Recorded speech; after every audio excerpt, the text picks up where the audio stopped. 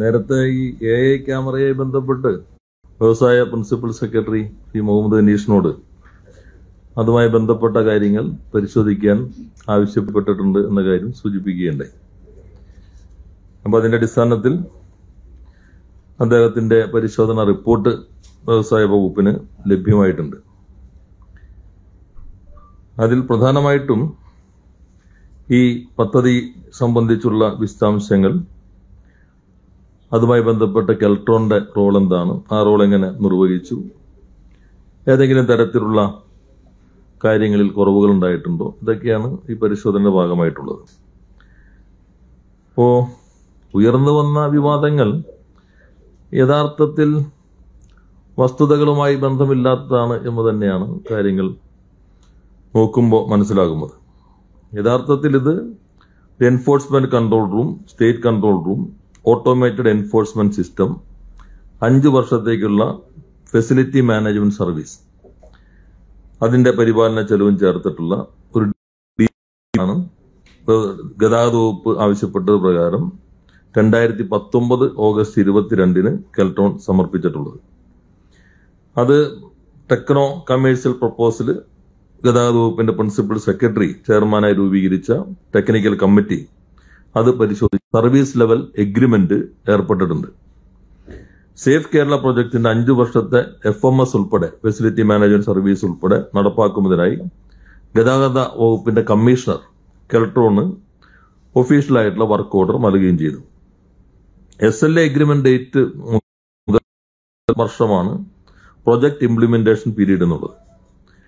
Implement ചെയ്ത് കഴിഞ്ഞാൽ technical committee പരിശോധിച്ചിട്ട് പ്രൊജക്ട് റോൾ ഔട്ട് മുതൽ 5 വർഷക്കാലം കംപ്ലീറ്റ് ചെയ്യുന്ന ഓരോ 3 മാസത്തിലൊരിക്കലും ടെക്നിക്കൽ കമ്മിറ്റിയുടെ വിലയിരുത്തലിന്റെ അടിസ്ഥാനത്തിൽ 20 ഈക്വൽ ഇൻസ്റ്റാൾമെന്റ് ആയിട്ട് 5 വർഷത്തെ FMS നടത്തുന്നതും കെൽട്രോൺ തന്നെയാണ്. അപ്പോൾ അത് സംബന്ധിച്ച് കെൽട്രോൺ ടെൻഡറിനനുസരിച്ചാണ്, ഓർഡറിനനുസരിച്ചാണ് പ്രവർത്തിച്ചത് എന്ന ഭാഗം നോക്കുമ്പോൾ റിപ്പോർട്ടിന്റെ കണ്ടെത്തൽ സേഫ് കേരള പദ്ധതിക്കായുള്ള കെൽട്രോണിന്റെ ടെൻഡർ നടപടികൾ CVC മാർഗനിർദ്ദേശങ്ങൾ പൂർണ്ണമായും സുതാര്യമായിട്ടാണ് ടെൻഡർ നടപടികൾ പൂർത്തിയാക്കിയിട്ടുള്ളത്. അത് ഈ പോർട്ടലുണ്ട്. ഓരോ ഘട്ടത്തിലും അതുമായി ബന്ധപ്പെട്ട രേഖകൾ അപ്ലോഡ് ചെയ്യണം. അതെല്ലാം പബ്ലിക് ഡൊമൈനിൽ അന്ന് മുതൽ തന്നെ അവൈലബിൾ ആണ്. 2, ഡാറ്റ സുരക്ഷ, ഡാറ്റ ഇന്റഗ്രിറ്റി, ഫെസിലിറ്റി മാനേജ്മെന്റ് ഉപകരണങ്ങളുടെ പരാമർശിക്കേണ്ട ആവശ്യമില്ലായിരുന്നു. അത് ആണ് ഒരു കുറവായി കണ്ടിട്ടുള്ളത്. പദ്ധതിയുടെ ഭാഗമായിട്ട് ഉപകരണങ്ങൾ വാങ്ങുന്നതിന് മുൻപായി സമഗ്ര ഭരണാനുമതി നൽകുന്ന നടപടിക്രമം നേരത്തെ പൂർത്തിയാക്കേണ്ടതായിരുന്നു. ഉപകരാർ നൽകുന്നത് ഡാറ്റ സുരക്ഷ, ഡാറ്റ ഇന്റഗ്രിറ്റി, ഫെസിലിറ്റി മാനേജ്മെന്റ് ഉപകരണങ്ങളുടെ കോൺഫിഗറേഷൻ, ഇതൊഴികെ മറ്റെല്ലാ കാര്യങ്ങളിലും ഉപകരാർ അനുവദനീയമാണ്. ഈ മാനദണ്ഡങ്ങൾ പാലിച്ചാണ് ടെൻഡർ നടപടികൾ പൂർത്തിയാക്കിയിട്ടുള്ളത്. ഇതാണ് കമ്മിറ്റി, ഈ പ്രിൻസിപ്പൽ സെക്രട്ടറി അദ്ദേഹം കണ്ടെത്തിയിട്ടുള്ളത്. അപ്പോൾ വളരെ സുതാര്യമായി തന്നെയാണ് ഈ പദ്ധതി നടപ്പിലാക്കിയിട്ടുള്ളത് എന്നാണ് കമ്മിറ്റി അദ്ദേഹത്തിന്റെ നിഗമനം. ഇത് സംബന്ധിച്ച് ഇപ്പോ നേരത്തെ ഒരു സമഗ്രമായ AS ഒടുവിൽ വന്നു എന്നൊരു പ്രശ്നം, അതെല്ലാം പരിഹരിക്കുമെന്ന് ഭാവിയിൽ ഇത്തരം പദ്ധതികൾ നടപ്പിലാക്കുമ്പോൾ ഒരു ഉന്നതാധികാര സമിതി സർക്കാർ ആദ്യം തന്നെ രൂപം നൽകുന്നത് നന്നായിരിക്കും. അപ്പൊ പിന്നെ അതിന് എല്ലാ തരത്തിലുള്ള മോണിറ്ററിംഗ് അപ്പം തന്നെ നടത്തും. ഇപ്പോൾ ഒരു ടെക്നിക്കൽ കമ്മിറ്റി ഉണ്ട്, എന്നാലും പല വകുപ്പുകളാകുമ്പോൾ അത്തരം സമിതി രൂപം നൽകുമ്പോൾ നന്നായിരിക്കും. പിന്നെ കെൽട്രോണ് ഭാഗ്യ ഏജൻസികളുമായിട്ടൊക്കെ കരാറിൽ ഏർപ്പെടാൻ നിലവിൽ തന്നെ കെൽട്രോണ് മാത്രമല്ല മറ്റ് പൊതുമേഖലാ സ്ഥാപനങ്ങൾക്കും അവരവർക്ക് തന്നെ തീരുമാനിക്കാവുന്ന അധികാരമുണ്ട്. ഇത്തരം കാര്യങ്ങളിൽ കുറെ കൂടി സ്ട്രക്ചേർഡായി ഒരു സംവിധാനം കെൽട്രോൺ താല്പര്യങ്ങൾ സംരക്ഷിക്കുക, ആവശ്യമില്ലാതെ കെൽട്രോണിന്റെ പേര് വലിച്ചഴക്കപ്പെടുന്നത് ഒഴിവാക്കുന്നതിനുള്ള പ്രത്യേകമായ ഒരു സംവിധാനം കൂടി ഒരുക്കുമ്പോൾ നന്നായിരിക്കും. ഇത്രയാണ് പൊതുവെ ഭാവിയിലെ കാര്യങ്ങൾ ഞാൻ പറഞ്ഞത്. ഒന്ന്, സമാന പദ്ധതി നടപ്പിലാക്കുമ്പോൾ മതിയായ പരിശോധന ഉറപ്പുവരുത്തുമെന്ന് ഒരു ഉന്നതാധികാര സമിതിക്ക് സർക്കാർ രൂപം നൽകുന്നത് നന്നായിരിക്കും. 2, ബാഹ്യ ഏജൻസികളുമായി കരാറുകളിൽ ഏർപ്പെടുന്നതിന് പരിമിതികളില്ല. എന്നാൽ നിയമപരവും സംഘടനാപരവുമായി കെൽട്രോണിന്റെ താല്പര്യം സംരക്ഷിക്കുമെന്ന് സംവിധാനം ഒരുക്കേണ്ടതുണ്ട്. എന്നുവെച്ചാൽ ആവശ്യമില്ലാതെ നമ്മുടെ പേര് കെൽട്രോണും തങ്ങളുടെ ഉത്തരവാദിത്വം പരസ്പരം ബോധ്യപ്പെട്ട് പ്രവർത്തിക്കേണ്ടതുണ്ട്. ഇതാണ് ഭാവി നിർദ്ദേശങ്ങളായിട്ടുള്ളത്.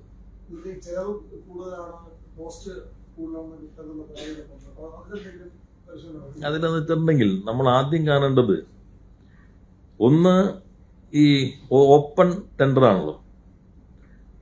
ഇതിൽ ഇപ്പൊ തന്നെ ഇവർ പറയുന്നുണ്ട്, യഥാർത്ഥത്തിൽ ഞങ്ങൾ നോക്കുമ്പോൾ എന്നാൽ നമ്മൾ കൊടുത്ത പ്രപ്പോസലിലുണ്ട് 2 ഭാഗമുള്ളത്. ഇപ്പൊ പ്രതിപക്ഷ മേധാവ് മുൻ പ്രതിപക്ഷ നേതാവ് ആവർത്തിക്കുന്ന ഒരു കാര്യം, അപ്പുറത്തെ AMC ഉണ്ട്. ഇപ്പൊ ഒടുവിലത്തെ പത്രസമ്മേളനത്തിൽ കാണാം. പിന്നെ AMC എന്തിനാ വീണ്ടും 65 കോടി കൊടുത്തേക്ക്? യഥാർത്ഥത്തിൽ അപ്പോ അദ്ദേഹം കാര്യങ്ങൾ പഠിക്കുന്ന ആളാണെന്നുള്ള പൊതുവെ കരുതുന്നു. പക്ഷെ ഇതത്ര അങ്ങ് മനസ്സിലായില്ല. AMC അല്ലല്ലോ, ഇത് ഫെസിലിറ്റി മാനേജ്മെന്റ്. പക്ഷെ അദ്ദേഹം ഒടുവിലും പറഞ്ഞത് അവിടെ AMC ഉണ്ട്, പിന്നെ അവിടെ AMC. അപ്പൊ ഒരു ഭാഗം AMC ആയി ബന്ധപ്പെട്ടുള്ള ഫെസിലിറ്റി മാനേജ്മെന്റ് സർവീസാണ്. ഫെസിലിറ്റി മാനേജ്മെന്റ് സർവീസിൽ തന്നെ കെൽട്രോൺ കൊടുത്തിരിക്കുന്ന പ്രപ്പോസലിൽ ഈ റിപ്പോർട്ടിൽ എന്തെല്ലാം കാര്യങ്ങൾ അതിന്റെ ഭാഗമായി വരുന്നുണ്ട് എന്ന് വിശദമാക്കുന്നുണ്ട്. സ്റ്റാഫിന്റെ എണ്ണം എത്ര വരുന്നുണ്ട്, ഒരെണ്ണം അയക്കാൻ എന്ത് ചെലവ് വരും, എത്ര സ്റ്റാഫുകളാണ് വരുന്നത്, ഓരോരുത്തരുടെ സ്കെയിൽ എന്താണ്, TR manager, system administrator, operator, driver cum technician, 14 district enforcement സെന്ററുകളിൽ ഏതെല്ലാം ഉദ്യോഗസ്ഥന്മാരുണ്ടാവും, അവരുടെ ശമ്പളം എത്രയാണ്. അപ്പൊ അതെല്ലാം കൂടിയിട്ടാണ് ഈ 65 കോടി എന്ന് പറയുന്നത്. യഥാർത്ഥത്തിൽ കെൽട്രോൺ അതിനകത്ത് അവർ കൊടുത്തിരിക്കുന്ന പ്രപ്പോസലിന്റെ എണ്ണം വെച്ചിട്ടുണ്ട്. അല്ലെങ്കിൽ ഇതിനേക്കാളും വലിയ ഇതിലേക്ക് എത്തും കെൽട്രോൺ. എന്നുവെച്ചാൽ ഇപ്പോ 1 ലക്ഷം നിയമലംഘനം ഒരു ദിവസം ഉണ്ടെന്ന് കരുതാം. 20 രൂപ വരെ വരാം എന്നാണ് ഒരു കവറിന്. അപ്പൊ ഒരു ദിവസം എത്രയും 20 ലക്ഷം രൂപയായി. ഒരു മാസം എത്രയും 6 കോടി രൂപയായി. ഒരു വർഷത്തിലേ 72 കോടി രൂപയായി. 5 വർഷത്തിലേ. അപ്പൊ അതുകൊണ്ട് കെൽട്രോൺ നമ്പർ വെച്ചിട്ടുണ്ട്. അതുകൊണ്ട് ഞങ്ങളിപ്പോ പറഞ്ഞിട്ടുണ്ട്, 2ാം ഭാഗം കരാർ വയ്ക്കുമ്പോൾ കൃത്യമായി ശ്രദ്ധിച്ചോളണം. കാരണം യഥാർത്ഥത്തിൽ 1 ലക്ഷം കൃത്യമായി 20 റുപ്യ, 12 റുപ്യ മുതൽ 20 റുപ്യ വരാം. ഇതിന്റെ തൂക്കനുസരിച്ചാണല്ലോ. നിങ്ങൾ ചില മാധ്യമങ്ങൾ റിപ്പോർട്ട് ചെയ്ത് 20 റുപ്യ എന്നാണ്. ഞാനത് വായിച്ചിട്ടാ പറയും. 12 മുതൽ 20 വരെ ആകാം. 20 റുപ്യാണെങ്കിൽ 1 ലക്ഷം ഒഫൻസ് അയക്കാൻ ഒരു ദിവസം 20 ലക്ഷം രൂപയായില്ലേ? ഒരു മാസത്രയും 6 കോടി അല്ലേ? അപ്പൊ ഒരു 5 വർഷത്തേക്ക് എത്രയെന്ന് കൂട്ടി വയ്ക്കുക. ഈ മൊത്തം എമൗണ്ടിനേക്കാൾ കൂടുതൽ കവർ അയക്കാൻ തന്നെ വാങ്ങിക്കേണ്ടി വരും. ഇതൊന്നും നമ്മളത് ഈ ആരോപണം ഉന്നയിക്കുന്നവർ ഈ മെറ്റീരിയൽ എവിഡൻസിന്റെ രേഖയുണ്ടെന്ന് കാണിക്കുന്നല്ലാതെ രേഖകളൊന്നും ഇതുമായി ബന്ധപ്പെട്ട ആധികാരികമായ രേഖകളെ അല്ല. പിന്നെ അത്രയും സ്റ്റാഫ് വേണം. ഇപ്പൊ നമ്മൾ വച്ചിരിക്കുമ്പോൾ നമ്മൾ കൊടുത്ത പ്രപ്പോസലിന് അത്ര അയക്കാനാണ്. അപ്പോൾ ഞാൻ മനസ്സിലാക്കിയെടുത്തോളം ഒരു നോട്ടീസിന്റെ ശിക്ഷ കിട്ടണമെങ്കിൽ 500 രൂപ വരെയാണ് മിനിമം ഫൈൻ തോന്നുന്നു. ഞാൻ എന്റെ കൃത്യം നോക്കിയിട്ടുള്ള പറയുന്നത്. അപ്പൊ നമ്മൾ ഇത്ര ചെലവഴിക്കുമ്പോൾ ഗവൺമെന്റിന് അത്രയും വരാം. അതുകൊണ്ട് പരമാവധി കുറഞ്ഞ ശിക്ഷ, കുറ്റകൃത്യങ്ങൾ കുറഞ്ഞാൽ കെൽട്രോൺ അത്രയും സേഫ് ആയിരിക്കും. അല്ലെങ്കിൽ അതുകൂടി വ്യവസ്ഥകളുടെ ഭാഗമായിട്ട് വേണം ബാക്കി കാര്യം ശ്രദ്ധിക്കാനും നമ്മൾ അവരോട് പറഞ്ഞിട്ടുണ്ട്. ഈ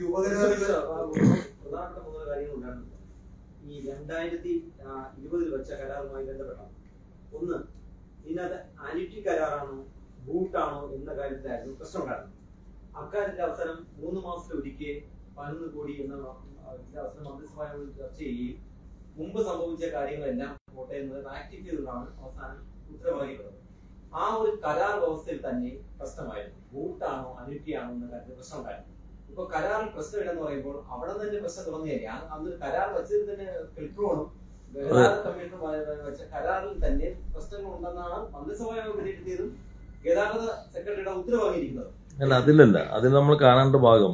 അതുകൊണ്ടാണ് തുടർച്ച കോംപ്രഹെൻസീവ് ആയിട്ട് ഇറക്കേണ്ടതാണെന്ന് ഇതിൽ പറയാൻ കാരണം. ബൂട്ട് എന്നുള്ളത് സാധ്യമാകാതെ വന്ന ഒരു ഘട്ടമുണ്ട്. ബൂട്ട് എന്ന് പറഞ്ഞാൽ ബിൽഡ്, ഓൺ, ഓപ്പറേറ്റ്, ട്രാൻസ്ഫർ. അപ്പൊ ബിൽഡ് ചെയ്തിട്ട് നമ്മൾ ഓൺ ചെയ്യണം. ഓൺ ചെയ്യുമ്പോൾ ഇത് മൊത്തം നമ്മൾ തന്നെ നടത്തുക. അപ്പൊ കെൽട്രോൺ അയക്കുന്ന ഈ നോട്ടീസിനനുസരിച്ച് ഫൈൻ ആര് വാങ്ങിക്കണം? കെൽട്രോൺ വാങ്ങിക്കണം. അപ്പോഴാണ് ഓണ്ടാവുള്ളൂ. അങ്ങനെ നിയമത്തിൽ പറ്റില്ല. കാരണം ഇപ്പൊ ഇവർ പറയുന്നുണ്ട് സ്വകാര്യ ഏജൻസി. ഇപ്പൊ മുൻ പ്രതിപക്ഷ നേതാവ് പറയുന്നുണ്ട് സ്വകാര്യ ഏജൻസി എങ്ങനെയാണ് പിഴ വാങ്ങിക്കുന്നത്. പ്രതിപക്ഷ നേതാവ് പറയുന്നുണ്ട് റിസർവ് ബാങ്ക് നേരെ ബാങ്കിൽ നിന്ന് അക്കൗണ്ടിൽ നിന്ന് കട്ട് ചെയ്യാൻ വ്യവസ്ഥയുണ്ട്. ഇതൊന്നും സാധ്യമല്ല. കാരണം ഗവൺമെന്റിന് മാത്രമേ ഫൈൻ ഈടാക്കാൻ പറ്റുള്ളൂ. കെൽട്രോൺ തന്നെ ഫൈൻ ഈടാക്കാൻ കഴിയുമായിരുന്നുവെങ്കിൽ ബൂട്ട് പറ്റും. കാരണം കെൽട്രോൺ ഓൺ ചെയ്തിട്ട് ഓപ്പറേറ്റ് ചെയ്യാണല്ലോ. ഇത് ഓണും ചെയ്യാൻ പറ്റും, ഓപ്പറേറ്റ് ചെയ്യാം. പക്ഷെ ഓൺ ചെയ്യുമ്പോൾ പണം കിട്ടണ്ടേ? പണം പോകുന്നത് സേഫ് കേരള പ്രൊജക്റ്റിലേക്കാണ്. അതിന്റെ തന്നെ ഇപ്പൊ ഞാൻ പറഞ്ഞല്ലോ, നമ്മളിപ്പോ ഒരു കുറ്റകൃത്യം വന്നാൽ ഇതിൽ നിന്ന് നമുക്ക് വരുന്ന ചെലവ് ഉദ്യോഗസ്ഥരുടെ ചെലവും പിന്നെ തപാൽ അയക്കാനുള്ളത് കെൽട്രോൺ വരിക, പിന്നെ ക്യാമറകൾ മൊത്തം വച്ചതിന്റെ ചെലവായിരിക്കും വരിക. അപ്പൊ അത് വരുമ്പോ അതുമായി ബന്ധപ്പെട്ടിട്ടാണ് ഈ മാറ്റം വരുത്തിയത്. അതുകൊണ്ടാണ് ആ സംവിധാനത്തിൽ മാറ്റം വരുത്തി ഇതിലേക്ക് പോകുന്നത്.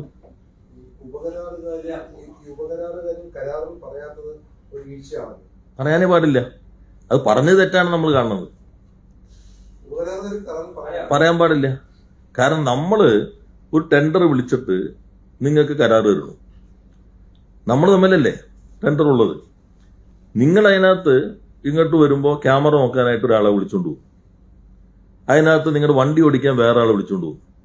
ഇത് നിങ്ങൾ അവരും തമ്മിലുള്ള കാര്യമാണ്.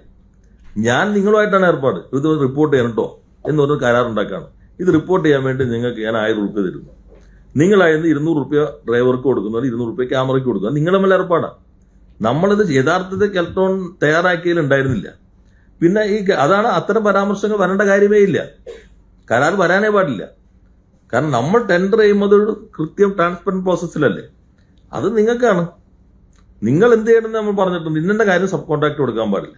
അതിപ്പോ കമ്മിറ്റി കണ്ടെത്തിയിട്ടുള്ള ആ കാര്യങ്ങളിലൊന്നും സബ് കോൺട്രാക്ട് കൊടുത്തിട്ടില്ല.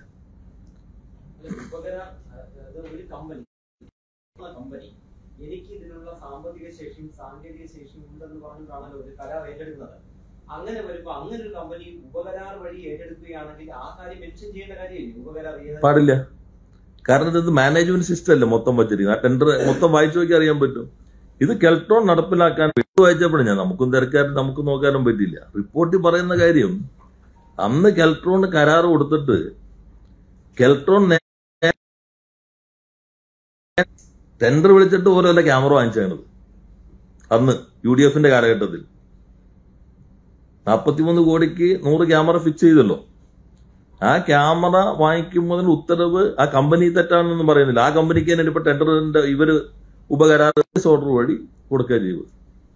അത് ഞങ്ങൾ തെറ്റ് കാണാത്തത് അന്നത്തെ ധനകാര്യ വകുപ്പിന്റെ ഇതിനകത്ത് കെൽട്രോൺ കിട്ടുമ്പോൾ ടെൻഡർ ചെയ്യുന്ന വ്യവസ്ഥ ഉണ്ടായിരുന്നില്ല. അതുകൊണ്ട് ഞങ്ങൾ അതിനകത്ത് ഇപ്പൊ വേറെ ആക്ഷേപങ്ങളിലേക്കൊന്നും പോകുന്നില്ല. പക്ഷെ ഇപ്പോ ചെയ്തിരിക്കുമ്പോൾ കെൽട്രോൺ ടെൻഡർ ചെയ്തു. ഇത് CBC ഗൈഡ് ലൈൻ അനുസരിച്ച് പോർട്ടലിൽ നമ്മൾ ടെൻഡർ ചെയ്യും. ഇപ്പൊ ഇവർ പറയുന്ന രേഖകൾ എവിടെയെന്ന് അതെല്ലാം അതാ സമയത്ത് അപ്ലോഡ് ചെയ്യാണ്. അപ്ലോഡ് ചെയ്തിട്ടാണ് ഇതിലേക്ക് വരുന്നത്. ഒരു ഘട്ടത്തിൽ സംബന്ധിച്ചൊരു പരാതി ഒരിടത്തും വന്നിട്ടില്ല. ഇത് യഥാർത്ഥത്തിൽ ഇപ്പോഴത്തെ സ്ഥിതി ഞാൻ പൂർത്തിയാക്കിയിട്ട് പറയാം. യഥാർത്ഥത്തിൽ ഇപ്പൊ ഗവൺമെന്റ് പണം മുടക്കില്ല എന്ന് പറഞ്ഞാൽ ഇതൊരു കൊല്ലമായിട്ട് ഇങ്ങനെ ഇരിക്കുകയാണല്ലോ. നമ്മള് ഈ കമ്പനിയും കെൽട്രോണും കൂടി 25 കോടി ഗവൺമെന്റിന് അടച്ചു കഴിഞ്ഞു.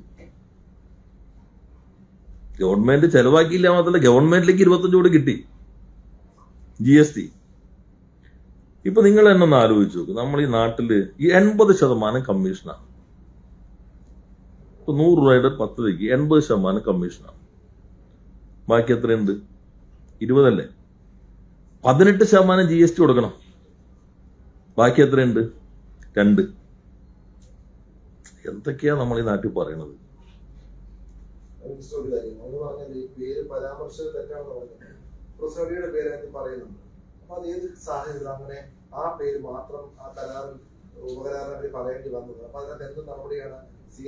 അല്ല, അതുകൊണ്ട് നമുക്ക് വേറെ ട്രാൻസ്പെറൻസിയിലോ വ്യവസ്ഥകളിലോ ഒന്നും വ്യത്യാസം. കെൽട്രോൺ ശ്രദ്ധിക്കേണ്ടത് അങ്ങനെ ചില പേരുകൾ അവിടെ വരുമ്പോ നിങ്ങളെപ്പോലുള്ള ആളുകൾക്കും ബാക്കിയുള്ളവർക്കും ഒരു വാതിൽ ആവശ്യമില്ലാതെ തുറന്നു കിട്ടേണ്ട കാര്യമില്ല. നമ്മൾ നിങ്ങളുമായിട്ട് മാത്രം കരാർ. കെൽട്രോൺ ആരുമായിട്ടാണ് അവരുമായിട്ടും കരാർ മതി, അവരുമായിട്ട് ധാരണ മതി. ഇപ്പൊ ഞാൻ പറഞ്ഞല്ലോ, ഇതിൽ തന്നെ ഗവൺമെന്റിന് 1 രൂപ മുടക്കിയിട്ടില്ല മാത്രമല്ല നമ്മൾ 25 കോടി GST അടച്ചു കഴിഞ്ഞു. ഇനി 65 നിങ്ങൾ 1 ലക്ഷം നോട്ടീസാണ് അയക്കണമെങ്കിൽ 1 ലക്ഷത്തിന് നിങ്ങളുടെ കണക്കനുസരിച്ച് 20 ലക്ഷം രൂപ ഒരു ദിവസം വരും. ഒരു മാസം 6 കോടി രൂപയായി. 12 മാസമാകുമ്പോൾ 72 കോടി രൂപയായി. 5 വർഷമാകുമ്പോൾ 2 10 7 30 360 കോടി രൂപയായി. ഏത് തപാൽ അയക്കാൻ വേണ്ടി മാത്രം 1 ലക്ഷം വരണമെങ്കിൽ. അതെ 20 രൂപ. അതെ നിങ്ങൾ കൊടുത്തിട്ടുണ്ട്. ഞാൻ പറഞ്ഞത് കെൽട്രോണിന് കണക്കാത്തില്ല. പക്ഷെ നമ്മൾ അതിനകത്ത് ലിമിറ്റ് വെച്ചിട്ടുണ്ട്. ഞാൻ പറഞ്ഞു ശരിക്കും 1 ലക്ഷം ആണെങ്കിൽ നമുക്കിത് അയക്കാൻ തന്നെ ഇത്രയും കൂടി വരും. കെൽട്രോണ് കിട്ടില്ല. അതാണ് നിങ്ങൾക്ക് പ്രശ്നം. ഇത് ബൂട്ടാണെങ്കിൽ കറക്റ്റാ. ബൂട്ടാണെങ്കിൽ നമുക്ക് വലിയ സന്തോഷമാണ്. കാരണം എത്ര കൂടുതൽ അയച്ചാലും അതിനനുസരിച്ച് കിട്ടുമല്ലോ. ഇത് മുഴുവൻ ഗവൺമെന്റ് സേഫ് കേരളയിലേക്ക് പോവാ. സേഫ് കേരളയിൽ നിന്ന് ഈ പറഞ്ഞ എമൗണ്ടാണ് കെൽട്രോണ് കൊടുക്കുന്നത്. ബൂട്ടായിരുന്നെങ്കിൽ നമുക്ക് എത്ര കൂടിയാൽ അത്രയും സന്തോഷമാണ്. കാരണം ഇപ്പോൾ 2 ലക്ഷം ഉണ്ടായിരുന്നു കരുത്. അപ്പോൾ ആദ്യം 2 ലക്ഷമാണല്ലോ പറഞ്ഞത് ഒരു ദിവസം വരുമ്പോൾ, കുറഞ്ഞു വന്നതാണ്. 2 ലക്ഷം ഉണ്ടെങ്കിൽ ഇപ്പൊ 500 വെച്ച് തന്നെ എത്ര ഇത് കിട്ടി നോക്കിയെങ്കിൽ ഇപ്പൊ കുറഞ്ഞ 1 ലക്ഷം വരെയായി ഇത് വന്നപ്പോൾ തന്നെ. അപ്പൊ നമ്മളൊന്ന് ഇത്തരം കാര്യങ്ങളിൽ ഒരു പുകമുറ സൃഷ്ടിക്കൽ തന്നെയാണ് യഥാർത്ഥത്തിൽ നടന്നിട്ടുള്ളത്. അതെല്ലാം സംബന്ധിക്കുന്ന ഒരു കാര്യം. അതായത് ഈ ടെൻഡറിനകത്ത് സുതാര്യമായിരുന്നു പറഞ്ഞത്. അപ്പോൾ പ്രതിപക്ഷം തുടക്കത്തിൽ ഉന്നയിച്ചിരുന്ന ആരോപണം എന്റർപ്രൈസ് എന്ന് പറഞ്ഞതിൽ മൂന്നാമതെത്തിയ സ്ഥാപനം അവർ 2017 മാത്രം വന്നൊരു കമ്പനി. അത് ഞങ്ങൾ നോക്കി, കറക്റ്റ് ഞങ്ങൾ പറഞ്ഞത് അത് ഞങ്ങൾ നോക്കി. അതിന്റെ ഈ കമ്പനി അതിനോട് കൂടെ ചേർത്ത് ഈ കമ്പനികൾ ഉപകാരം ലഭിച്ച കമ്പനികളുണ്ടല്ലോ, ഇവരുടെ എല്ലാം ഒരു സ്ട്രക്ചറോ സ്റ്റാറ്റസോ അവരെ കേപ്പബിൾ ആണോ സർക്കാർ റിപ്പോർട്ട് പരിശോധിച്ചിട്ടുണ്ട്. നമ്മൾ നോക്കേണ്ട കാര്യമില്ല. ഞാൻ നിങ്ങൾക്ക് ഒരു കരാർ തന്നിട്ട് നിങ്ങൾ വിളിച്ചുകൊണ്ടിരുന്ന ഡ്രൈവർക്ക് ലൈസൻസ് ഉണ്ടല്ലോ നിങ്ങളെ നോക്കണ്ടേ? സ്ഥാപനാണെങ്കിലും ഇപ്പോ നമ്മൾ നോക്കുമ്പോ ആ കൊടുത്തത് നമ്മൾ അപ്രൂവ് ചെയ്തിട്ടുണ്ട് ഈ കരാർ ഇതെല്ലാം. ഇപ്പോ നിങ്ങൾ പറയുന്നവർ ഇവരാണോ ക്യാമറ? ഇപ്പോ ഇത് പറഞ്ഞ കറക്ക് കമ്പനികളുണ്ടല്ലോ, മീഡിയാട്രോണിക്സ്. യഥാർത്ഥത്തിൽ നിങ്ങൾ എന്താ കേരളത്തിൽ ഒരു കമ്പനി പോണെന്ന് പറഞ്ഞപ്പോൾ നിങ്ങൾ എന്തൊരു ചർച്ച സംഘടിപ്പിക്കുകയായിരുന്നു? ഈ ഗവൺമെന്റ് അധികാരത്തിൽ വന്നു എന്ന് പറഞ്ഞപ്പോൾ ഒരു കമ്പനി പോണെന്ന് പറഞ്ഞപ്പോൾ എത്ര സമയം, എത്ര മഷി, എത്ര മണിക്കൂറുകൾ നിങ്ങൾ എല്ലാവരും ചെലവഴിച്ചു. ഞങ്ങളത് ഞാൻ പറഞ്ഞല്ലോ, ഞങ്ങൾ അതിനോട് വിവാദത്തിൽ നിന്നില്ല. ഇപ്പൊ അവർ പ്രവർത്തിക്കുന്നുണ്ട്, അവർ പോയിട്ടേ ഇല്ല, അവരെല്ലാ ഓപ്പറേഷൻ ഇവിടെ ഉണ്ട്. അവർ പുതിയതൊന്ന് വേറെ സ്ഥലത്ത് തുടങ്ങുന്നു. ഓക്കെ, ഞങ്ങൾ അതിനോട് ഏറ്റുമുട്ടാനേ നിന്നില്ലല്ലോ. അത് ഞങ്ങൾക്ക് എന്തെങ്കിലും ആ പ്രശ്നത്തിൽ ഉൾക്കൊള്ളാനുണ്ടോ? ഞങ്ങൾ നോക്കി. അങ്ങനെയാണ് കേസസ് കൊണ്ടുവന്നത്. ഞാൻ നിങ്ങളോട് തന്നെ പറഞ്ഞു. ഇപ്പൊ ഒരു കമ്പനി അവരുടെ തന്നെ നോക്കുമ്പോൾ 1000-ലധികം സ്ഥിരം ജീവനക്കാരുള്ള 1200-ഓളം 2000-ഓളം വേറെ കോൺട്രാക്ട് ജീവനക്കാരെ കൊണ്ട് എന്ന് മനസ്സിലാക്കുന്ന നിരവധി BSNL, LIC, ഡിഫൻസിലൊക്കെ വർക്ക് ചെയ്തു എന്ന് പറയുന്ന കമ്പനി കേരളം വിട്ടുപോകുന്നു എന്ന് പ്രഖ്യാപിക്കുമ്പോൾ നിങ്ങൾ ആരെന്താ ചർച്ചയായിരുന്നത്? ഞങ്ങളടിക്കാൻ വടിയില്ല. മറ്റാണെങ്കിൽ നിങ്ങളുടെ ഇൻസ്പെക്ഷൻ ഇത് നിങ്ങളായിട്ട് ഓടിക്കുകയാണ്. ഇപ്പൊ യഥാർത്ഥത്തിൽ ഈ അന്തരീക്ഷം നല്ലതാണോ നമ്മൾ ചിന്തിക്കേണ്ടത്? ഒരു പദ്ധതി 18 മുതൽ തുടങ്ങി 19 മുതൽ തുടങ്ങി ട്രാൻസ്പെറന്റ് ആയി. ഇപ്പൊ നിങ്ങൾ പറയുന്ന ഏതോ കമ്പനി പറഞ്ഞില്ലേ പ്രസാദിക, ഇപ്പൊ നമ്മൾ കെൽട്രോൺ അവർക്ക് വേണ്ടി ടെൻഡർ വ്യവസ്ഥകളിൽ മാറ്റം വരുന്നു, അവർക്ക് കൊടുക്കുന്നു മാനദണ്ഡമില്ലാതെ. അങ്ങനെയാണെങ്കിൽ തെറ്റാ. നമ്മൾ വളരെ സുതാര്യമായി സെൻട്രൽ വിജിലൻസ് കമ്മീഷന്റെ ഗൈഡ് ലൈൻ പ്രകാരം ഒരു സ്റ്റേറ്റ് PSU ടെൻഡർ ഡോക്യുമെന്റ് പ്രസിദ്ധപ്പെടുത്തുന്നു. അതിന്റെ ഓരോ ഘട്ടവും എങ്ങനെയായിരിക്കണമെന്ന് കൃത്യമായി പറയുന്നു. ഈ റിപ്പോർട്ടുകൾ ഇപ്പൊ പറഞ്ഞ ടെക്നിക്കൽ ഇവാലുവേഷൻ റിപ്പോർട്ടും ഫിനാൻഷ്യൽ ഇവാലുവേഷൻ റിപ്പോർട്ടും അപ്പൊ തന്നെ അപ്ലോഡ് ചെയ്തിട്ടുണ്ട്. ഞാൻ നിങ്ങളോട് സംസാരിച്ചതിന് ശേഷം ചെയ്തൊരു കാര്യമുള്ളൂ. അത് നിങ്ങൾ പോയി പണ്ടത്തെ പോലെ കഠിനാധ്വാനം നടത്തി വിഷമിക്കേണ്ടതില്ല എന്നുള്ളതുകൊണ്ട് കെൽട്രോണോട് പറഞ്ഞു അതിന്റെ സൈറ്റും സെർച്ച് ചെയ്യാനുള്ള ആ നമ്പറും കൂടി ഇട്ടേക്കുക. അതായത് അന്ന് അപ്ലോഡ് ചെയ്ത് ഇപ്പൊ അപ്ലോഡ് ചെയ്യാൻ പറ്റില്ല നിങ്ങൾക്ക്. ഇത് സെൻട്രൽ ഗവൺമെന്റ് NICയുടെ ഈ പോർട്ടൽ, ഈ ടെൻഡർ പോർട്ടലാണ്. നിങ്ങൾക്ക് ഇപ്പൊ തൊടാനേ പറ്റില്ല. ഓരോ സ്റ്റേജ് കഴിഞ്ഞ ബ്ലോക്ക് ആവും. ഇത് കഴിഞ്ഞിട്ടൊന്നുമില്ലേ? ഏതാ അപ്പോഴേക്കും വേറെ ചോദിച്ചു. അക്ഷര ഇപ്പൊ അവരുടെ നമ്മൾ ചോദിച്ചത് എങ്ങനെയാണ് നിങ്ങൾ കൊടുത്തതെന്നുള്ളത്. അപ്പൊ അതിന്റെ സർട്ടിഫിക്കറ്റ് ഡോക്യുമെന്റ്സ് എല്ലാം അത് അന്ന് തന്നെ നമ്മൾ ചോദിച്ചിരുന്നു. അന്വേഷണം ഉണ്ടെങ്കിൽ പോലും നമ്മൾ ചോദിച്ചിരുന്നു. അത് നേരത്തെ തന്നെ ട്രേസർ ചെയ്ത കമ്പനിയാണ് അക്ഷര പ്രൈവറ്റ് ലിമിറ്റഡ് എന്നതിലേക്ക് മാറുന്നത് 2017-ലാണ്. 10 വർഷത്തിൽ അക്ഷര എന്റർപ്രൈസ് 2010 രജിസ്റ്റർ ചെയ്ത കമ്പനിയാണ്. അപ്പൊ അതിന്റെ ഡോക്യുമെന്റും അവർ കൊടുത്തിട്ടുണ്ട്. 2017 അക്ഷര എന്റർപ്രൈസസ് ഒരു ഘട്ടം കഴിയുമ്പോൾ വലുതാക്കുമ്പോൾ പ്രൈവറ്റ് ലിമിറ്റഡ് ആവുമല്ലോ. അങ്ങനെ 2017 അത് പ്രൈവറ്റ് ലിമിറ്റഡ് കമ്പനിയായി കൺവേർട്ട് ചെയ്തു. ഇതുമായി ബന്ധപ്പെട്ട് കമ്പനീസ് ഓഫ് രജിസ്ട്രാർ നൽകിയ രേഖ അക്ഷര enterprises India private limited tender ഡോക്യുമെന്റിനോടൊപ്പം സമർപ്പിച്ചിട്ടുണ്ട്.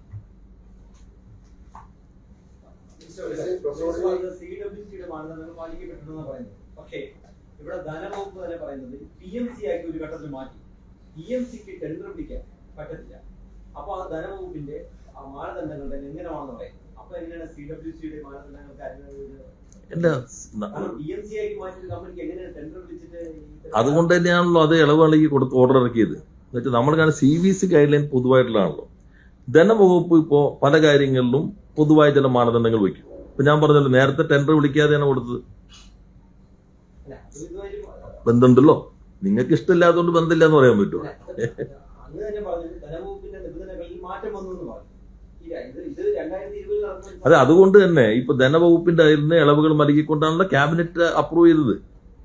എന്നിട്ട് ഇതിന്റെ ഈ പദ്ധതിയുടെ സ്വഭാവ സവിശേഷതകൾ പരിഗണിച്ചിട്ട് ആ ഓർഡറിലെല്ലാം അത് വ്യക്തമായി പറയുന്നുണ്ട്. അങ്ങനെയല്ല, അത് സാങ്കേതികമായിട്ടുള്ള ചില പ്രൊസീജിയറുകളാണ്. അല്ല, തെറ്റുകൾ എന്ന് പറയുമ്പോൾ അതാണ് അതിൽ പറയുന്നത്. യഥാർത്ഥത്തിൽ അങ്ങനെ ഉത്തരവിൽ സെക്രട്ടേറിയറ്റ് മാനുവൽ പ്രകാരം വരാൻ പാടില്ലേ. ശരിക്കും അതിനകത്ത് തെറ്റുകൾ എന്ന് പറയുന്നത് നിങ്ങൾക്കൊക്കെ വ്യാഖ്യാനിക്കാൻ പറ്റുന്നത് സാമ്പത്തികമായിട്ടും മറ്റു തെറ്റല്ല, സാങ്കേതിക ഗവൺമെന്റ് പ്രൊസീജിയറുകൾ ഉണ്ടല്ലോ. അപ്പൊ അതിന് ആദ്യം തന്നെ ഈ AS ഇറങ്ങിയിരുന്നെങ്കിൽ കുറച്ചുകൂടി നന്നാകുമായിരുന്നു. അപ്പൊ അതുകൊണ്ടാണ് കോംപ്രഹെൻസീവ് AS ഒടുവിൽ ഇറക്കേണ്ടി പോകുന്നത്. അപ്പൊ അങ്ങനെയുള്ള പ്രൊസീജിയറലായിട്ടുള്ള ചില പ്രശ്നങ്ങളാണ് അതിനകത്ത് സൂചിപ്പിക്കുന്നത്. മറ്റ് ടെൻഡർ പ്രോസസ് നിങ്ങൾ നോക്കിക്കോ. ഇപ്പോൾ ഞാൻ ഓരോന്നിനും റേറ്റ് നോക്കാം. നിങ്ങൾ തന്നെ, ഞാൻ നിങ്ങളോട് പറഞ്ഞെങ്കിലും നിങ്ങൾ ഇതുവരെ ശ്രദ്ധിക്കാതെ പോകുന്നൊരു ഭാഗമാണ് ഇന്ത്യയിൽ ഓരോ നഗരങ്ങളിലും എത്ര ക്യാമറ വെച്ചു, ആ ക്യാമറയ്ക്ക് എന്തെല്ലാം ചെലവ്. ഞാനിപ്പോൾ സമയം കുറവായതുകൊണ്ട് ഓരോന്നും എടുക്കുന്നില്ല. എത്ര ചെലവ് വന്നിട്ടുണ്ട്, ഇപ്പൊ എത്രയാണ് ഇവിടെ വന്നിരിക്കുന്ന ചെലവുമായി ഞാൻ പറയുന്നു. അത് നിങ്ങൾ കമ്പയർ ചെയ്തോളൂ. നിങ്ങളുടെ ഇൻവെസ്റ്റിഗേഷൻ ടീം പോയിട്ട് ഇന്ത്യയിൽ എല്ലായിടത്തും ഈ ക്യാമറ വെച്ചാൽ അവരുമായിട്ട് പരിശോധിച്ച് നോക്കിക്കോളൂ. നമുക്ക് കിട്ടിയ ലഭ്യമായിട്ടുള്ള എല്ലാ കണക്ക് വെച്ച് ഞങ്ങൾ നോക്കി, അത് ഇതിനേക്കാൾ പൊതുവെ കുറവാണെന്നാണ് മനസ്സിലാക്കുന്നത്.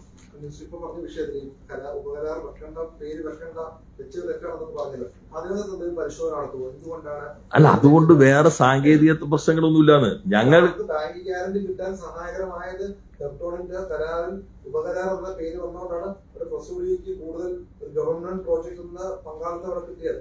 അപ്പൊ അത് അവർക്ക് ബെനിഫിഷ്യൽ ആയിട്ടുണ്ട്, മോണിറ്ററി ബെനിഫിഷ്യൽ ഉണ്ട് അവർക്ക് അതിനകത്ത് വെച്ചു. അപ്പൊ അതിനകത്ത് അല്ലെങ്കിലും അതിപ്പോ നമ്മൾ നോക്കിയായിരുന്നു, അതിന് ഞങ്ങൾ നോക്കുമ്പോൾ ഞങ്ങളുടെ പേരിലേക്ക് വലിച്ചടിക്കാൻ എന്തെങ്കിലും സാഹചര്യം ഉണ്ടാക്കിയത് മാത്രമേ ഉള്ളൂ. മറ്റ് നിങ്ങൾ പറയാൻ ലോജിക്ക് ഉണ്ടോന്ന് എനിക്കറിയില്ല. ഇപ്പൊ ഗവൺമെന്റ് നിങ്ങൾക്കൊരു കരാർ തന്നിരിക്കുന്നു, ആ കരാറിന്റെ അടിസ്ഥാനത്തിൽ നിങ്ങൾ അദ്ദേഹത്തിന് ഒരു ഓർഡർ കൊടുക്കുന്നു. അപ്പൊ തന്നെ അത് പിൻബലമായില്ലേ ബാങ്കിൽ ചെല്ലുമ്പോൾ.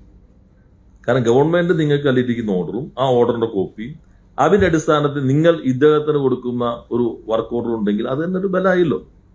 അതുകൊണ്ട് പക്ഷെ നമുക്കെന്താ പറ്റിയേ, എന്താ ഇതിനകത്ത് പ്രൈവറ്റൈസേഷൻ എന്താ? അതെന്താ വെച്ചാല് നിങ്ങൾ ഈ സംവിധാനത്തെ കുറിച്ച് മനസ്സിലാക്കാൻ ശ്രമിക്കാത്തോണ്ടാ. ഇപ്പോ മിനിഞ്ഞാന്നൊരു വാർത്ത നിങ്ങൾ ശ്രദ്ധിച്ചിട്ടുണ്ട്, സാംസങ്ങിന്റെ ഡിസ്പ്ലേ LGക്ക് കൊടുക്കുക. അത് തന്നെയാണ് ഓപ്പൺ മാർക്കറ്റിൽ ടെൻഡർ കൊടുക്കാതെ എന്തുകൊണ്ടാണ് കെൽട്രോണിനെ ഏൽപ്പിക്കുന്നത്? കെൽട്രോൺ ഉപകരാർ കൊടുക്കുന്നു, ഉപകരാർ കൊടുക്കുന്നത് പറയാൻ പോലും പാടില്ലെന്നാണ് മിസ്റ്റർ പറയുന്നത്. ഉപകരാർ കെൽട്രോൺ കൊടുത്തോ?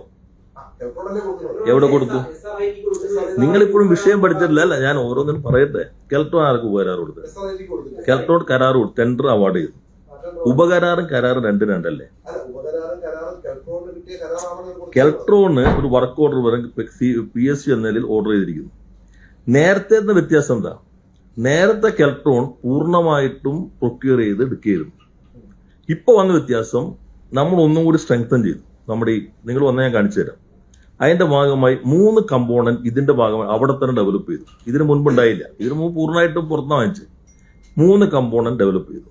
അവിടെ തന്നെ അസംബിൾ ചെയ്തു. അവർ തന്നെ ടെസ്റ്റ് ചെയ്തു. ആ ടെസ്റ്റ് ചെയ്തിട്ട് പോകുന്നു. പിന്നെ ഇത്തരം സംവിധാനങ്ങൾ നിങ്ങൾക്ക് മാർക്കറ്റിൽ പോയി അതേപോലെ വാങ്ങിക്കാൻ പറ്റില്ല.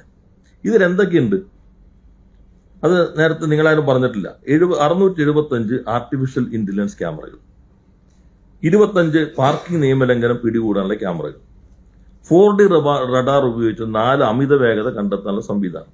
ഇതൊന്നും ഒറ്റ ഏജൻസിയുടെ ഉണ്ടാവില്ല. ഇത് പലതും കൂട്ടിച്ചേർത്തിട്ടാണ്. എനിക്ക് തോന്നുന്നത് ഞാനോ നിങ്ങളോ പറയാതെ ഇപ്പോ നിങ്ങൾ തന്നെ ചിലപ്പോൾ വായിച്ചിട്ടുണ്ടോ, നിങ്ങളാരും കൊടുക്കില്ല. അമേരിക്കയുടെ ഒരു എഞ്ചിനീയർ ഇവിടെ വന്നിട്ട് മീഡിയാട്രോണിക്സ് കണ്ടിട്ട് ഒരു കുറിപ്പിട്ടില്ലേ? കാരണം ശ്രദ്ധിച്ചിരുന്നു. അദ്ദേഹം അത്ഭുതപ്പെട്ടു പോയെന്ന് പറയുന്നത്. തിരുവനന്തപുരം എഞ്ചിനീയറിംഗ് കോളേജിലെ അതിന്റെ പേര് ഓർമ്മയില്ല, ഒരു അധ്യാപകൻ രാജിവെച്ചിട്ട് തുടങ്ങിയ സ്ഥാപനം, 100-ലധികം മലയാളി എഞ്ചിനീയർമാർ അവർ അവിടെ ചെയ്യപ്പെട്ടു പോയി. ലോകത്തിൽ അവരുണ്ടാക്കുന്ന പ്രൊഡക്റ്റ് ലോകത്തിൽ അതേ ക്വാളിറ്റി ഉള്ള ഏത് പ്രൊഡക്റ്റിനേക്കാളും അത്രയും ചീപ്പായിട്ട് ഇവിടെ ലഭ്യമാകുന്നു. അപ്പൊ എനിക്ക് മാധ്യമപ്രവർത്തകരോട് അഭ്യർത്ഥിക്കാനുള്ളത്, ഇത് നിങ്ങളൊന്ന് പഠിക്കണം. നിങ്ങൾ എന്ന് വെച്ചിട്ടുണ്ടെങ്കിൽ ഞാൻ പറയുന്നതല്ല നിങ്ങൾ മനസ്സിലാക്കുന്നത്. ചോദിച്ചെന്താ, ഈ കമ്പനിയുടെ പേര് കൊടുക്കുന്നത് എന്തിനാണ്? സാധാരണ ഇത് കൊടുക്കേണ്ട കാര്യമില്ല. കാരണം ടെൻഡർ കൊടുത്താൽ കെൽട്രോൺ അവരായിട്ട് എഗ്രിമെന്റ് ഉള്ളൂ. അവർ സബ് കോൺട്രാക്ട് കൊടുക്കുന്നത് കലക്ടറോട് അറിയിച്ചാൽ മതി. അപ്രൂവ് ഡിസപ്രൂവ് ചെയ്യാൻ കലക്ടറോട്. അത് എഗ്രിമെന്റ് ഭാഗമായി വരേണ്ടതില്ല. അത് കണ്ടു. അതിന് മിസ്യൂസ് ചെയ്ത് എങ്ങനെ മിസ്യൂസ് ചെയ്യാൻ പറ്റാ? നിങ്ങൾ പറഞ്ഞു അത് വെച്ചിട്ട് ലോൺ കിട്ടുമായിരുന്നില്ല. അപ്പൊ ഞാൻ നിങ്ങളോട് ഉപചോദ്യം ചോദിച്ചു, ഒരു മറുചോദ്യം അങ്ങോട്ട് ചോദിച്ചു. നിങ്ങൾക്ക് ഞാനൊരു കരാർ തരുന്നു. ആ കരാർ കൊടുക്കുന്ന ഡോക്യുമെന്റും ആ ഡോക്യുമെന്റും കൂടി വെച്ചിട്ട് നിങ്ങൾ അദ്ദേഹത്തിന് അതിനകത്ത് ഒരു ക്യാമറ കൊണ്ടുവരാനുള്ള കരാർ കൊടുത്താൽ അത് വെച്ച് കിട്ടുമല്ലോ, ഡോക്യുമെന്ററി എവിഡൻസ് ആയില്ലേ. അപ്പൊ അതിൽ പ്രശ്നമില്ല. രണ്ടാമത് ഞാൻ പറഞ്ഞത് എന്താ, നിങ്ങൾ ചോദിച്ചു കെൽട്രോൺ സ്വകാര്യവൽക്കരിക്കുകയാണോ. അപ്പൊ ഞാൻ പറഞ്ഞു കെൽട്രോൺ നേരത്തെ ചെയ്തിരുന്നത് കിട്ടുന്നത് ഇതേപോലെ തന്നെ കിട്ടുന്നതിന് നേരെ പ്രൊക്യൂർ ചെയ്തിട്ട് വേറെ ഏജൻസി സ്ഥാപിക്കുക. ഇപ്പൊ നമ്മൾ വന്ന മാറ്റം ഇത് പല ഘടകങ്ങൾ ചേരുന്നതാണ്. അതിൽ ഞങ്ങൾ കെൽട്രോൺ തന്നെ ചർച്ച ചെയ്തിട്ട് ഇപ്പോൾ ഞാൻ പറഞ്ഞത് വളരെ സീനിയർ മോസ്റ്റായ സയന്റിസ്റ്റാണ് അതിനെ നയിക്കുന്നത്. ഇപ്പോ വളരെ പ്രധാനപ്പെട്ട കുറെ ആളുകൾ, ഇപ്പോൾ NPOLന്റെ ഡയറക്ടർ ശ്രീ വിജയൻ പിള്ള ഇപ്പൊ അതിന്റെ എക്സിക്യൂട്ടീവ് ഡയറക്ടറാണ്. ഡിഫൻസ് സെക്രട്ടറി ആയിട്ട് ഇന്ത്യയിൽ ഏറ്റവും കൂടുതൽ സർവീസ്. ഇനി ഇതിന്റെ വില നിങ്ങൾ ഞാൻ കടലാസ് ഇപ്പൊ എല്ലാം കൂടി എടുത്ത് കിട്ടാത്തതുകൊണ്ടാണ് ഒരു കമ്പാരിസൺ നടത്തിയിട്ടുണ്ട്. കെൽട്രോൺ ഇത് വേറൊന്നും കൂടി ബൂട്ട് അടിസ്ഥാനത്തിലാണ്. എന്നിട്ട് 5 വർഷം കഴിഞ്ഞിട്ട് നമ്മൾ പൈസ കൊടുക്കുള്ളൂ. ഒരു ക്യാമറയ്ക്ക് ശരാശരി പല ടൈപ്പ് ഉണ്ടല്ലോ, 6,49,000. നേരെ വാങ്ങിക്കുകയാണെങ്കിൽ 3,46,000 കിട്ടും. നമ്മൾ നേരിട്ട് വാങ്ങിക്കുമ്പോൾ പണം കൊടുക്കണം, പിന്നെ നമുക്ക് വേറെ ഇല്ല. ഇതേ തന്നെ ഇതില്ലാതെ ബൂട്ടില്ലാതെ ലെക്കനോ സ്മാർട്ട് സിറ്റിയുടെ പ്രൊജക്ട് കോസ്റ്റ് ആയിട്ട് താരതമ്യം ചെയ്യുമ്പോൾ ജേർണലിസ്റ്റുകൾ ഉണ്ടാവില്ലേ, ആ ബീറ്റുള്ളവർ, അവരോടൊന്ന് പറയുക നോക്കാനായിട്ട്. പേര് പറയുന്നുണ്ടല്ലോ, മുതലാറായിക്കോട്ടെ നമ്മൾ ആവശ്യപ്പെടാതായിക്കോട്ടെ പറയുന്നുണ്ട്. ആ അൽഹിന്ദാണ് ഈ പദ്ധതി സുതാര്യമല്ല എന്ന് പറഞ്ഞൊരു കത്ത് കൊടുക്കുന്നത്. അപ്പോ ആ കത്ത് വായിച്ചോ? കരാറിൽ തന്നെ അല്ല, ആ കത്ത് വായിച്ചോ? കരാറിൽ തന്നെ പറയുന്ന ഒരു കമ്പനി ഇതൊന്ന് പിന്മാറും. കത്തിന്റെ ഉള്ളടക്കം എന്തു ആയിക്കോട്ടെ, ഉള്ളടക്കല്ലേ പ്രധാനം. അവർ പിന്മാറുമെന്ന് പറഞ്ഞാൽ അത് അന്വേഷിക്കണ്ടേ? എന്ത് നമ്മൾ അന്വേഷിക്കുന്നത്? അത് അന്വേഷിക്കും. അല്ല, നമ്മളോട് പറഞ്ഞ കാര്യം നമ്മൾ അന്വേഷിക്കണം. കരാറിൽ അവരുടെ പേരുണ്ടല്ലോ. അല്ല, നമ്മളോട് എന്താ അവർക്ക് നൽകിയ കത്ത്? ഇതെന്ന് വെച്ചിട്ടുണ്ടെങ്കിൽ കിട്ടാത്ത ഇവർക്കെല്ലാം എന്തുകൊണ്ട് ഇത്രയും കാലം കോടതിയിലൊന്നും പോകാൻ പറ്റിയില്ല? ഞാൻ ഇത് തീർത്തിട്ട് മതിയില്ലേ? അല്ലെങ്കിൽ നിങ്ങൾ നമ്മൾ തമ്മിലുള്ള സംവാദം മാത്രമേ മതി. ഇദ്ദേഹത്തിനോട് ഒരു അവസരം കൊടുത്തില്ലെങ്കിൽ പരിഭവം വരും. എന്നിട്ട് ചോദിച്ചോ, അതിൽ തൃപ്തികരല്ലേ ചോദിച്ചോ? അപ്പൊ ഞാൻ പറഞ്ഞത് അവർ നൽകിയ കത്തിന്റെ ഉള്ളടക്കം എന്താ? കത്തിന്റെ ഉള്ളടക്കം എന്ന് വെച്ചിട്ടുണ്ടെങ്കിൽ ഞങ്ങൾ ഇതിനകത്ത് ഇവരുമായിട്ട് ധാരണയുണ്ട്, ഞങ്ങൾക്ക് ഇവരുമായിട്ട് ചില തർക്കങ്ങൾ ഞങ്ങൾ വെളിപ്പെടുത്താൻ ഉദ്ദേശിക്കുന്നില്ല, അതിന്റെ അടിസ്ഥാനത്തിൽ ഞങ്ങൾ ഇവരൊന്ന് മാറുകയാണ്, ഞങ്ങൾക്ക് 3 കോടി ഞങ്ങൾ കൂടി കൊടുത്തതാണ് ഡെപ്പോസിറ്റ്, ഈ 3 കോടി തിരിച്ചു നൽകാനായിട്ട് ഗവൺമെന്റ് ഇടപെടണം. ഇത് കിട്ടിയപ്പോൾ തന്നെ നിങ്ങൾ പറഞ്ഞു, നിങ്ങളുടെ പല പ്രധാനപ്പെട്ട പ്രമുഖ സീനിയർ ഉദ്യോഗസ്ഥർ തന്നെ, സീനിയർ ജേർണലിസ്റ്റുകൾ തന്നെ പറയുന്നിട്ടു ഗവൺമെന്റ് അതിന്റെ മുൻപിൽ അടയിരുന്നല്ലോ. ഗവൺമെന്റ് അപ്പം തന്നെ എന്ത് ചെയ്തു? നിങ്ങളെന്ത് പഠിക്കാതെ, നിങ്ങൾ റിപ്പോർട്ടർമാർ കിട്ടുന്ന അപ്പം തന്നെ വിളമ്പുമെങ്കിലും ഈ ഇതെന്താ കിട്ടിയപ്പോൾ തന്നെ നേരെ വകുപ്പിന്ന് കെൽട്രോൺ കൊടുത്തു. കെൽട്രോൺ എന്ത് ചെയ്തു? കെൽട്രോൺ കൃത്യമായിട്ട് മറുപടി അറിയിക്കും, ഇവർ നമ്മളായിട്ട് യാതൊരു ബന്ധവുമില്ല, നമ്മൾക്ക് ഡെപ്പോസിറ്റ് നൽകിയിരിക്കുന്നത് ഈ കമ്പനിയാണ്, ഈ കമ്പനി ആവശ്യപ്പെട്ടാലും നമ്മൾ കൊടുക്കില്ല തിരിച്ചു. കാരണം കരാർ പ്രകാരം ഇത് കഴിഞ്ഞിട്ട് 5 വർഷം കഴിഞ്ഞിട്ട് AMC കൂടി കഴിഞ്ഞിട്ട് നമ്മൾ കൊടുക്കുള്ളൂ. അതുകൊണ്ട് അത് അവർക്ക് രേഖാമൂലം മറുപടി കൊടുത്തു. ഇപ്പൊ നിങ്ങൾ എനിക്കൊരു കത്ത് തന്നു ഇതേപോലെ, ഞാൻ രേഖാമൂലം മറുപടി കൊടുത്തു. ഇപ്പൊ വർഷത്രേ കഴിഞ്ഞ ഗവൺമെന്റ് സമയത്തല്ലേ? അങ്ങനെ നിങ്ങൾ കഴിഞ്ഞ ഈ ഗവൺമെന്റ് ഡേറ്റ നോക്കുന്നില്ല, 20 ഡിസംബർ സമയത്തൊന്നും ആ കത്ത് കിട്ടി മറുപടി കിട്ടിയാൽ നിങ്ങൾ പറഞ്ഞ ഈ പ്രശ്നങ്ങൾ ഉണ്ടെങ്കിൽ അവരെന്ത് ചെയ്യണം? നിങ്ങളാണെങ്കിൽ എന്ത് ചെയ്യും? ഞങ്ങൾക്ക് ഈ മറുപടി തൃപ്തികരല്ല, ഇന്ന പ്രശ്നങ്ങൾ കൂടിയുണ്ട്, ഗവൺമെന്റ് സംബന്ധിച്ച് ഒരു പരിശോധന നടത്തണം, ഇത് മാത്രമല്ല ഇന്ന കാര്യങ്ങൾ പറഞ്ഞ പോയിന്റ് മനസ്സിലായില്ലേ? ഇനി അതിന്റെ ഉപചോദ്യം ചോദിക്കും. കൊടുക്കില്ലല്ലോ. നമ്മൾ കൊടുക്കണം എങ്ങനെയാ? നമ്മൾ 5 വർഷം കഴിഞ്ഞിട്ട് അവർക്ക് കൊടുക്കുള്ളൂ. കരാറിൽ 5 വർഷം കഴിഞ്ഞിട്ട് കൊടുക്കുന്ന വ്യവസ്ഥ ഉണ്ടെങ്കിൽ നിങ്ങൾ ചോദിക്കേണ്ടത് നേരത്തെ കൊടുത്താലേ ചോദിക്കേണ്ടത്. കരാർ വ്യവസ്ഥയിൽ സെക്യൂരിറ്റി ഡെപ്പോസിറ്റ് 5 വർഷം കഴിഞ്ഞാൽ കൊടുക്കുമെന്ന് എഴുതി വെച്ചപ്പോൾ എന്തുകൊണ്ട് കെൽട്രോൺ നേരത്തെ കൊടുത്തു എന്നാണ് ചോദ്യം പ്രസക്ത. ഇത് കരാറിൽ 5 വർഷം കഴിഞ്ഞിട്ട് ഡെപ്പോസിറ്റ് AMC കഴിഞ്ഞിട്ട് ഡെപ്പോസിറ്റ് കൊടുക്കൂ എന്ന് എഴുതി വെച്ചപ്പോ നിങ്ങൾ എന്തുകൊണ്ട് ഇത് കൊടുത്തില്ല എന്ന് നമ്മളോട് ചോദിച്ചെന്ത് പറയും? ഉപകരാറുമായി ബന്ധപ്പെട്ടാണ് ഉയർന്ന ആശയങ്ങളല്ല, പക്ഷെ നമ്മുടെ അന്വേഷണത്തിൽ കരാറുമായി ബന്ധപ്പെട്ട് മാത്രം അന്വേഷണം നടത്തിയത്. ഇങ്ങനെ ഒരു റിപ്പോർട്ടും വന്നു, കൂടുതൽ ശരിയാണെന്ന് റിപ്പോർട്ട് വന്നു. ഇതോടെ ഈ ഒരു വിഷയം സർക്കാരിന്റെ നമ്മുടെ ഭാഗത്ത് കഴിഞ്ഞു. നമ്മളിപ്പോ നോക്കുമ്പോൾ ഇത് ആയിട്ടുള്ള കാര്യങ്ങൾ നടന്നിരിക്കുന്നു. ഉപകരാറുകാർക്ക് തർക്കമുണ്ടെങ്കിൽ അവർ തന്നെ നിങ്ങൾ നോക്കി ഉപകരാറുമാർക്ക് വേണ്ടിയാണല്ലോ ഇപ്പൊ 2 കമ്പനിക്ക് വേണ്ടി 2 വക്കീലായതുകൊണ്ടാണ് 65% 80% ഇങ്ങനെ വ്യത്യസ്തമായിട്ട് വരുന്നത്. യഥാർത്ഥത്തിൽ ഇവരാരും ഗവൺമെന്റ് മുമ്പിൽ ഇത് വന്നിട്ടില്ലല്ലോ. ഈ കത്ത് നിങ്ങൾ പറഞ്ഞ കത്തുണ്ട്, ആ കത്ത് തിരിച്ചു അതിന് മറുപടി കൊടുത്തു. എനിക്ക് അതൊന്ന് പഠിപ്പിച്ച അതൊന്ന് പഠിപ്പിച്ച എനിക്ക് അത് നിങ്ങളൊന്ന് പഠിപ്പിച്ച ഞാൻ ലളിതമായൊരു ചോദ്യം അങ്ങോട്ട് ചോദിക്കും. ഈ പറഞ്ഞ സ്റ്റേറ്റ്മെന്റ് ഒന്ന് വിസ്തീരിച്ചത് ഞാൻ മറുപടി തരാം. 90-100 കോടി രൂപയ്ക്ക് തീരേണ്ടത് 235 കോടിക്ക് തീർന്നത് എന്നോടൊന്ന് പറഞ്ഞതാ. എവിടെയാണ് കൂടി? അത് പറയരുത്.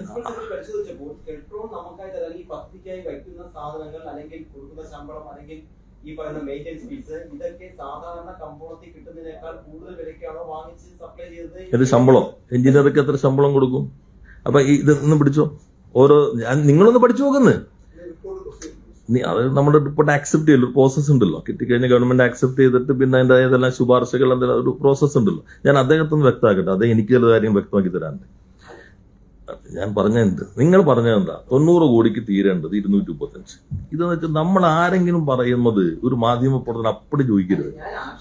ആക്ഷേപം വാക്ക് വിജയിച്ചില്ല. ഇപ്പൊ എടുത്തു ചോദിച്ചപ്പോഴാണ് നിങ്ങളുടെ ചോദ്യം ഇതായിരുന്നു. 90-100 കോടിക്ക് തീരേണ്ട ഒരു പദ്ധതി 235 കോടിക്ക് തീരുന്നതിനെ കുറിച്ച് ഗവൺമെന്റ് പരിശോധിക്കേണ്ടതുണ്ടോ? അതാണെങ്കിൽ your question. If you are putting this question in favour of X or Y, അങ്ങനെ അത് പറയണം. അത് വിട്ടുപോയതാണ്. ഓക്കെ, അതെ. ഇനി ആ ആക്ഷേപം നിങ്ങൾക്ക് ബോധ്യപ്പെടുന്നു ആക്ഷേപമാണോ? ഞാൻ തന്നെ പറഞ്ഞു 2 കമ്പോണന്റ് ഉണ്ട്.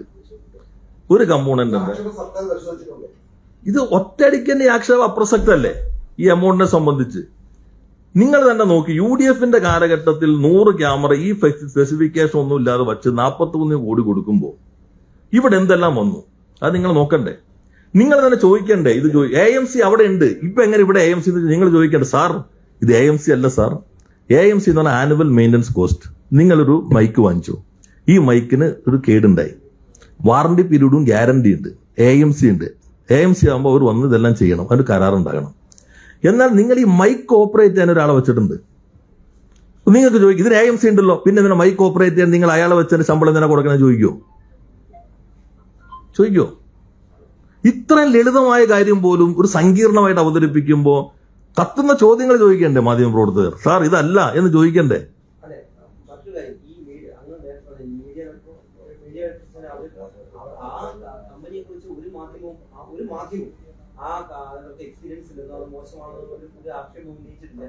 ഞാൻ എടുത്തു തരാം. കറക്ക് കമ്പനികൾ, ഇതുമായി ബന്ധപ്പെട്ട കറക്ക് കമ്പനികൾ എന്ന് പറഞ്ഞാൽ അവരിതുമായി ബന്ധപ്പെട്ടതല്ലേ?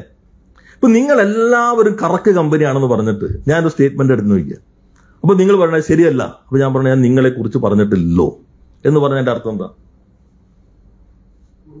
അല്ല, ഞാൻ പറഞ്ഞതിന്റെ അർത്ഥം പറയാതെയോ? നിങ്ങൾ ന്യായം പറയാണല്ലോ. മീഡിയാട്രോണിക്സിനെ കുറിച്ച് പറഞ്ഞു, ഞാൻ പറഞ്ഞു ഇതുമായി ബന്ധപ്പെട്ട എല്ലാം കറക്ക് കമ്പനികൾ എന്ന് ഒരാൾ പറയുന്നു. ബ്രോക്കർ കമ്പനി ഒരെണ്ണം, ബാക്കിയെല്ലാം കറക്ക് കമ്പനികൾ എന്ന് പറയുന്നു. മീഡിയാട്രോണിക്സിനെ കുറിച്ച് പറഞ്ഞിട്ടുണ്ട്, നിങ്ങളുടെ ചാനലിലെ പത്രം നോക്കിക്കോ, എല്ലാം വന്നിട്ടുണ്ട്. ഇത് അല്ലെങ്കിൽ പോലും ഇതെല്ലാം കറക്ക് കമ്പനികൾ എന്ന് പറയുമ്പോൾ നിങ്ങൾ അപ്പാടെ വിഴുങ്ങുമ്പോ അപ്പൊ ഇത് പെടില്ലേ? അതിന് പറയണം ഈ കമ്പനി ഒഴികെയുള്ള കമ്പനികൾ എന്നൊരു ഇത് ക്ലോസ് ഉണ്ടായിരുന്നെങ്കിൽ ഓക്കെ, അങ്ങനെ പറഞ്ഞോ.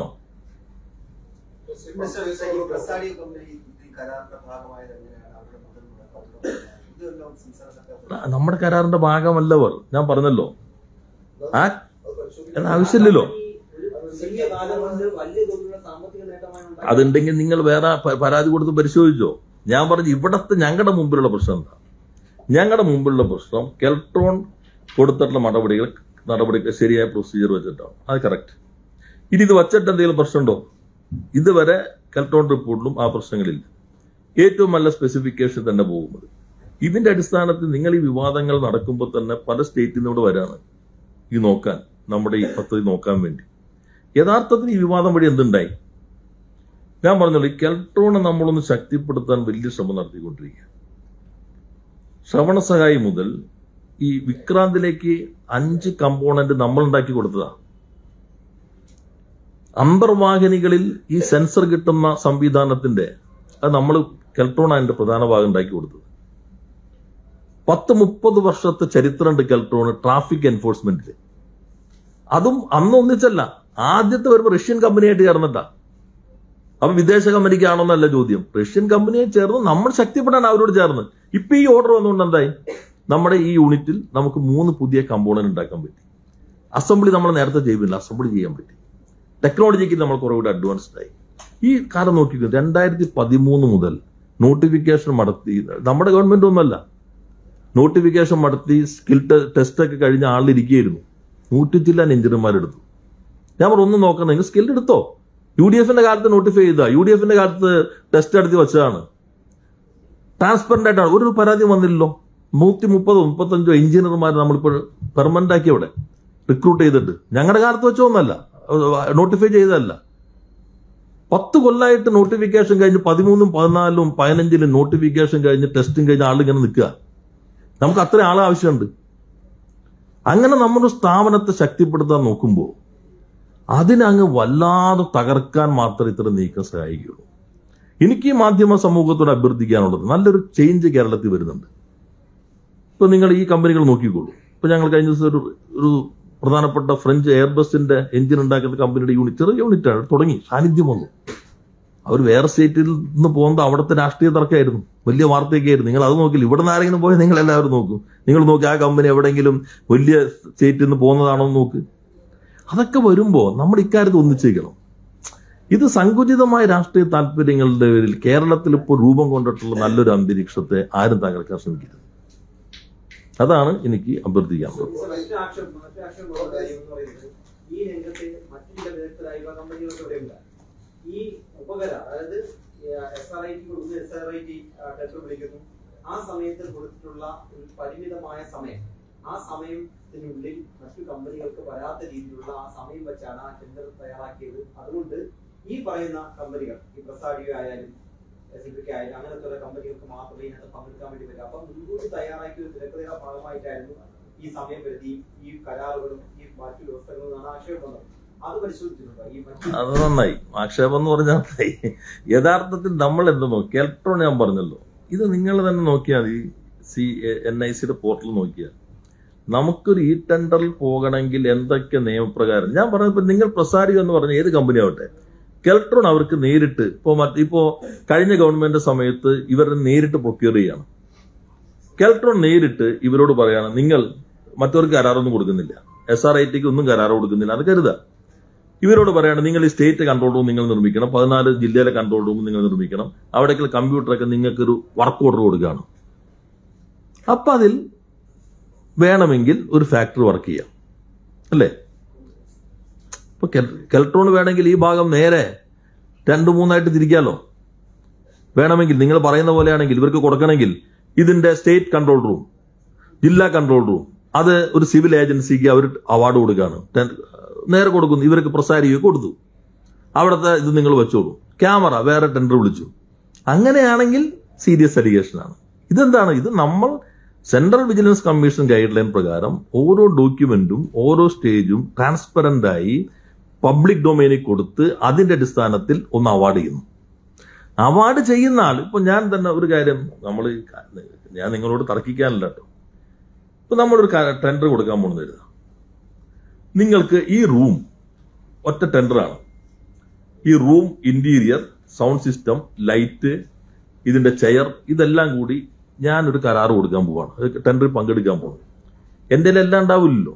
ഞാൻ സാധാരണ എന്ത് ചെയ്യും, നിങ്ങൾ ചെയറിൻ്റെ ആളാണെങ്കിൽ ഞാൻ ചോദിക്കും, നിങ്ങൾക്ക് എത്രയ്ക്ക് തരാൻ പറ്റും? നമുക്കൊരു ടെൻഡർ തരേണ്ടി വരും, 3-4 പേരോട് ചോദിക്കും, അപ്പോൾ നമുക്ക് റേറ്റ് കിട്ടും. അല്ലെങ്കിൽ ഞാൻ ടെൻഡർ വിളിച്ചു, അപ്പൊ നിങ്ങൾ ഈ ടെൻഡറിന്റെ തയ്ക്കാൻ എന്നെ ചെയർ തരുള്ളൂ എന്ന് പറഞ്ഞാൽ എന്ത് ചെയ്യും? ഇതൊക്കെ സാധാരണ വരുന്ന രീതികളാണ്. നിങ്ങൾ പലതും കമ്പോണൻസ് ചേർത്തിട്ട് ടെൻഡർ പ്രോസസ്സിൽ പങ്കെടുക്കുമ്പോൾ നിങ്ങൾ കോട്ട് ചെയ്യുന്നതിന് ആനുപാതികമായ പ്രൈസിലും നിങ്ങൾ ഉദ്ദേശിക്കുന്ന ക്വാളിറ്റിയിലും മറ്റ് ഘടകങ്ങൾ കൂടി ഉറപ്പുവരുത്തിക്കൊണ്ട് നമ്മൾ ആരും കോട്ട് ചെയ്യുള്ളൂ.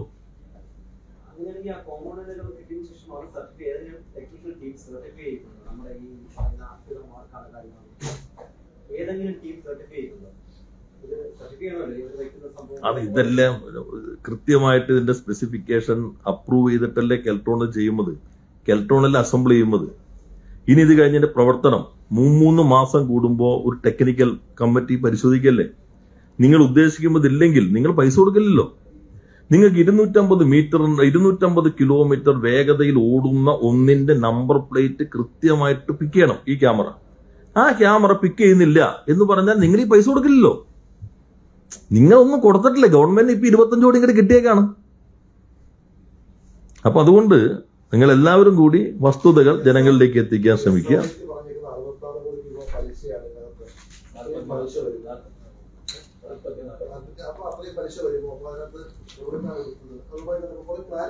അല്ല, അതിലെന്ന് വെച്ചാൽ നമ്മൾ ടെൻഡർ ചെയ്യുമ്പോൾ ക്ലാരിറ്റി എങ്ങനെയാ? ഞാൻ നിങ്ങളോട് പറഞ്ഞു എനിക്കൊരു മൊബൈൽ തരണം, ടെൻഡർ ചെയ്യണം, 5 വർഷം കഴിഞ്ഞ് ഞാൻ പൈസ തരുള്ളൂ. നിങ്ങൾ അദ്ദേഹം കോട്ട് ചെയ്യും. നിങ്ങൾ ചിലപ്പോൾ കാനറ ബാങ്കിൽ നിന്ന് ബന്ധപ്പെട്ട് നിങ്ങൾക്ക് ഇത്ര പലിശ നിങ്ങൾ ഒന്നിച്ച് ചിലപ്പോൾ പലർക്കും ഇത് കൊടുക്കുന്നുണ്ടാവും. അതിന്റെ പലിശ നിങ്ങൾക്ക് ഉണ്ടാവും. ഇദ്ദേഹത്തിന് ഇത് വെച്ചിട്ടില്ല കോട്ട് ചെയ്യുക. ഇതിനൊക്കെ കുറഞ്ഞ പലിശയ്ക്ക് കിട്ടുന്നവരുണ്ടെങ്കിൽ കോട്ട് ചെയ്യാമായിരുന്നല്ലോ, അവർക്ക് കിട്ടുമായിരുന്നില്ലേ? ഇപ്പൊ നിങ്ങളൊരു സാധനം കോട്ട് ചെയ്ത് എല്ലാം വച്ച് എല്ലാ കാര്യവും കഴിഞ്ഞ് അവന് GST ഗവൺമെന്റ് വാങ്ങിച്ചു കഴിയുമ്പോൾ അതിങ്ങനെയാണോ എന്ന് ചോദിക്കില്ല. എന്ത് യുക്തി ഉണ്ട്? റിപ്പോർട്ട് കിട്ടിയല്ലോ. കിട്ടിയപ്പോൾ തന്നെ നിങ്ങൾ ഇപ്പൊ എവിടെയാണെന്നൊരു സംശയമുള്ളതുകൊണ്ട് ഇനി ഞങ്ങളത് ഒരു പ്രോസസ് ഉണ്ടല്ലോ.